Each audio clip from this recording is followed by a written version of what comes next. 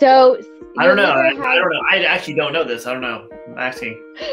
your liver detoxes in a lot more complicated way. So it has phase 1 detoxification, where it pulls out different chemicals from your body, and then it goes into what we call phase 2, where it does further detoxification before your body detoxes out through like sweat glands or even through gallbladder and your bile production.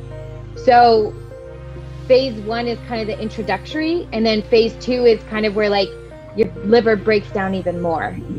Okay.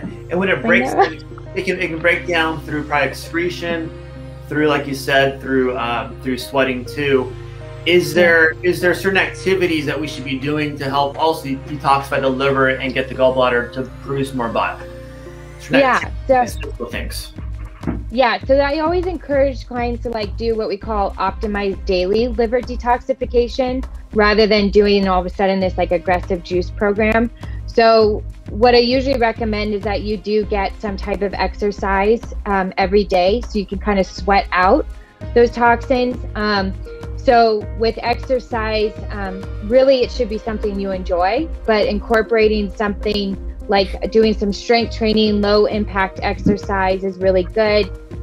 Build that muscle, burn the fat, and help stabilize your blood sugar.